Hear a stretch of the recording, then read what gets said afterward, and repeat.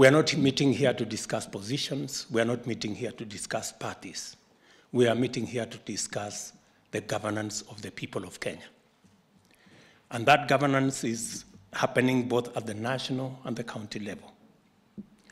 And because the elections are behind us, we have a cardinal duty and responsibility to think together on how Kenya can be better. I want to urge you that we focus on changing the fortunes of the millions who stood in long queues for many hours to elect us. There was a pact because we were in this together. We were in this as candidates together with our voters.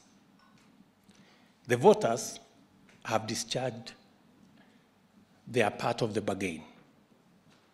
They have elected us. It's now us as leaders collectively to discharge our part of the bargain to serve the people who elected us. It will be very unfair if we go on a trajectory again to engage in an exercise of trying to bring another conversation about us, the leaders, when the people are waiting for their part of the deal.